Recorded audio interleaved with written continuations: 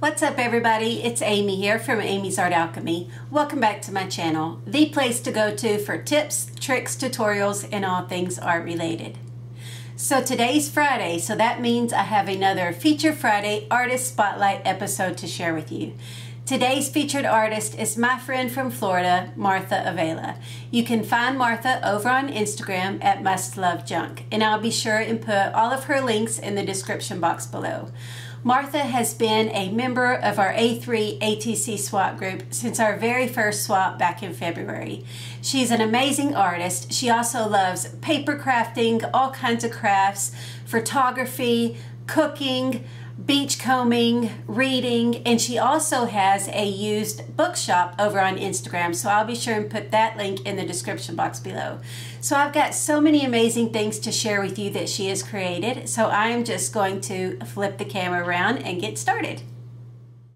So as I mentioned, Martha first started our A3 ATC swap group back in the beginning of February. So this was our very first swap and the first cards that she sent to me, and I love these. I love how she repurposed playing cards, and I love that she chose the hearts and Valentine's theme. And I love when people repurpose things, so I was very excited to see these.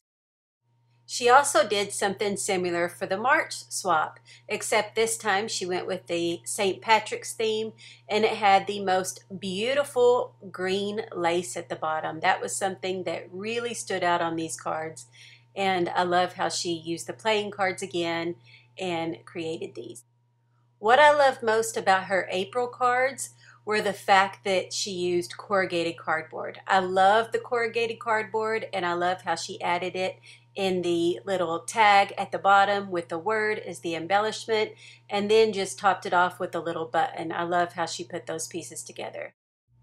These are her May cards, and I don't know what it is with my obsession of the corrugated cardboard. I think it's the texture, but I love these just as much. I love how it has the little butterflies. It gives the 3D dimension. I love how she just changed them all up just enough and just alternated the layers, how she added the little bead in the center of the butterfly and all the extra dimension that it gives. I love these so much.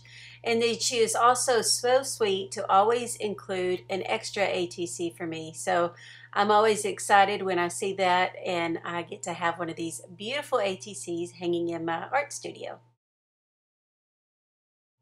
These were the ATCs that just went out with our June swap, and I gotta admit I was extremely nervous mailing these out because they had such beautiful shells at the bottom of them, and I was so worried that they were going to get crushed being mailed, but I believe that they ended up making it to their destination safely, so I was excited about that. I think these were absolutely gorgeous. She used some of her favorite colors, the pink and turquoise, and then I love the little texture wash behind the seahorse.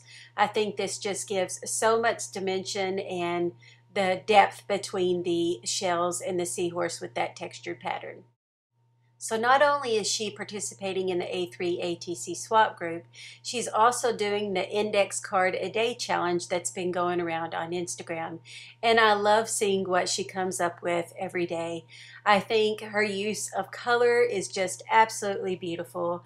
I love how she uses her doodling to create the different shapes and art marks, and you just find your own kind of style. And I love that art can be a form of so many different things. It can be from doodling to painting to drawing to paper crafts to you name it. It is all a form of art in my eyes, as well as photography, and that's something else that she loves. And I can see that just by seeing the color patterns and things that she chooses. She definitely has an eye for art. This has definitely become a signature style of Martha's, and I love it. She just took her love for doodling and it kind of became a meditative process, and she just does all these squiggly lines and then just does the little art marks in the middle of it. And when you have a big piece of it, it really looks like a map. And it's so cool how she just fills it in with the watercolor paper and all the different art marks. So on this one, she had already been doing it several times, and so she created a big piece of it and filled the entire piece full. And with a big piece of these beautiful things, of course, comes some amazing artist trading cards coming my way. So I'm excited to see these. I love all the different lines and details in the art marks in these. I just think, I know anytime I see this, I will know right away that this is Martha's art. And I absolutely fell in love with this index card that she created using the paper quilling technique. I love the bright green and I love all the little swirls. It just makes me think of like a whimsical garden, and I love how she put this together. It was just so bright and beautiful, and I love the style. Aside from these type of crafts, I love how she repurposes things. And here she repurposed a whole bunch of old magazines and created coasters. And I've been wanting to try that myself, because who doesn't need extra coasters laying around their art studio? And they're so beautiful, and it definitely is going to remind me to do that. Another thing that automatically makes me think of Martha is beads. Martha loves to use beads. She loves to create paper beads, and every time I see beads, I think of her, so much so that I came across some beads the other day and had to mail them to her, because she creates the most beautiful things with these. And if you haven't ever made paper beads, they can be kind of time consuming and your fingers can cramp up. But if you put your time into it, you can create some beautiful beads. And then just changing up the papers that you use and how you wind them, they can just create some different effects. And I love how she put this together and created the heart, showing her love for beads. So here she used not only her paper beads, but also some of her bead collection, and created this beautiful wall hanging for her home. And I love how she put this together and showed her love and passion for using beads. I thought it was just absolutely beautiful.